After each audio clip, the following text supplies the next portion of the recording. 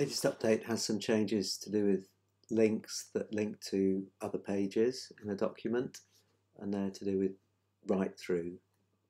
Previously you could only write through a window link, but now you can write through any link that links to a page, and I'll show you what that means now. But part of the change is to add a new feature that lets you create lots of these page inserts all at once. So I'll show you that.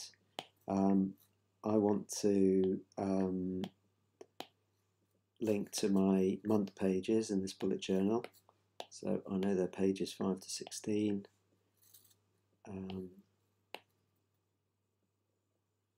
Yep, okay. And then it's going to let me say what kind of grid I want. So I could have a column or a row or 4 by 3, and I can also adjust the spacing in between. That leaves them selected, and I can position them on this page appropriately. So now if I zoom in, then it's going to show me January, because that's what I've zoomed into, and I can make a change, and it's written that through to January.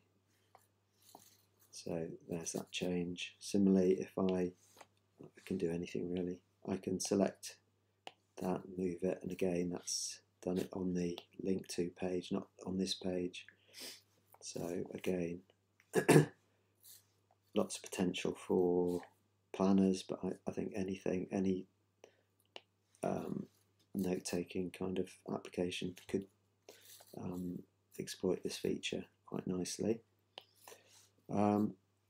The other change I've made is to do with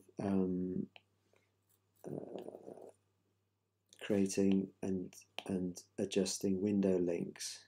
So I'm going to link this one to page. I could go to January as well. Okay. Image, and I'll turn on window mode and arc draw. There we go. Write through's on again, so that's fine. So the change has been, as I move this link around, then it's showing me immediately what's on the other page. So makes it a lot easier to kind of adjust these window links to the right bit. So you might actually find it useful to have one just knock it around somewhere on your page and then just move it around like this in order to say something like, I don't know, that.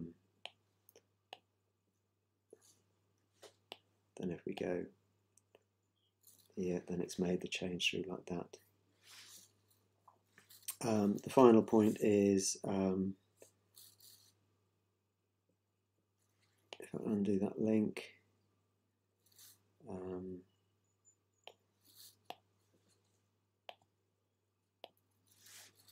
they all have this write through property, so if you don't want write through, just turn that off. And if you want to temporarily disable it for everything, then there's this option here. Write through links will turn it off for all links rather than just individual ones.